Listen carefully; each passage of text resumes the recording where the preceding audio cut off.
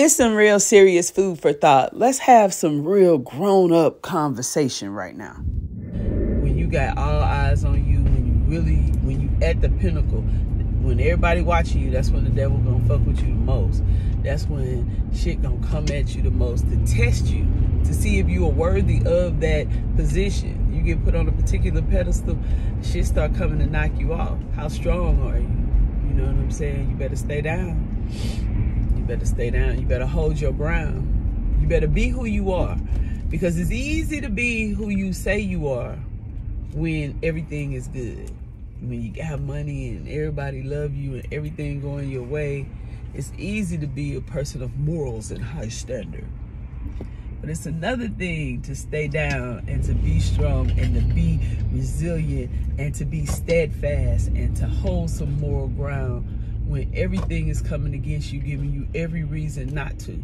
But you do it anyway because that's your shit. That's what you stand on. Stand on who you are, because it matters more of who you are when shit is turbulent, when times are trouble, when somebody ain't speaking to you. It's somebody that I love that I haven't spoken to in several months. And it's all my fault. And in the several months that I have not spoken to this person that I love dearly, I have never said a bad word. I have continued to uplift this person in my prayers and my positive thoughts. I still want the best for this person. Nobody has any idea that I'm not speaking to this person except for that person. And all the things that have happened to me over the last 6-7 years, all of the financial challenges and career challenges and rebranding, and unfortunately finding out that people that I thought loved me didn't really love me. They was just along for the ride, all that old kind of stuff. I still been who I am. You know, I'm not gonna let anybody knock me off my square or anything, because I am who I am. Sometimes we have to have shit to happen so we can see how much more work we need to do. Because we think we done the work. We ready, we there.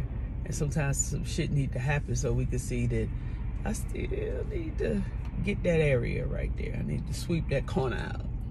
It's just my 2 cents.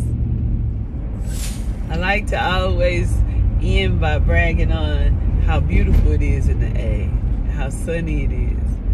And I like to just talk about being amazing and making that extra effort to be impressive. And making the extra effort to be impressive is basically sharing your amazing self with someone or with something. And sharing your amazement. Like, if I'm amazing, when I share that with someone, that makes me impressive. Have an amazing, impressive day.